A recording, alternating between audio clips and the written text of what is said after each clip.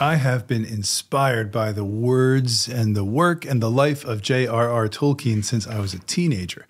And I want to share right now a moment of his greatest inspiration. This is going to take us back to when he was an undergraduate at Oxford University. This is about 1914. A very young John Ronald Reuel Tolkien stumbled on a single line from an 8th century Anglo-Saxon poem called Christ by Cinewulf.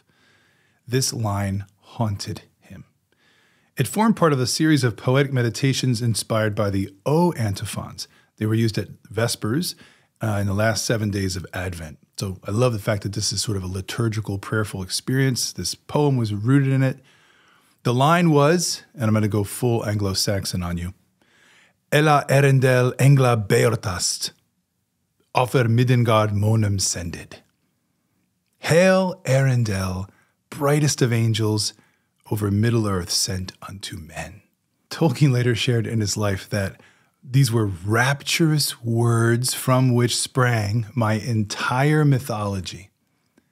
The Silmarillion, the Lord of the Rings, the Hobbit, his works that have touched well over 200, 300 million people throughout the world throughout the last few decades. It's rooted in this poem. He writes, and this is Carpenter's biography of Tolkien, I felt a curious thrill as if something had stirred in me.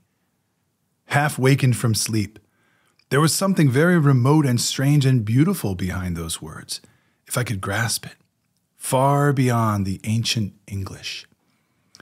So Arendelle is the key word, the key name that later becomes part of his mythology, and he's a kind of a heroic figure, a Christ-like figure who brings the help of angelic powers to Middle-earth to defeat evil.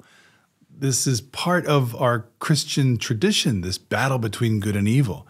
It came to Tolkien as a young man through a poem about Advent.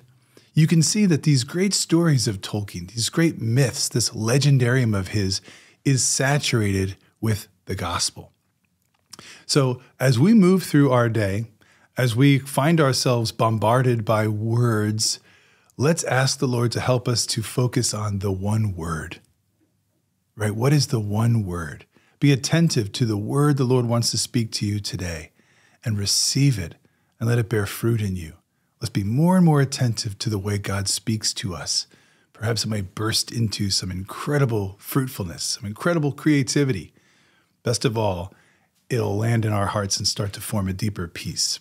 If you enjoyed this story and some of these other stories about Tolkien and C.S. Lewis, I hope that you can join me at the end of July for a pilgrimage to England. We are going to Oxford. We are going to the beautiful English countryside, to pubs and to places of worship. We're going to see all the sights and walk in the footsteps of C.S. Lewis, Tolkien, and G.K. Chesterton. To learn more about this amazing trip coming up this summer of 2024, go to tobpilgrimages.com.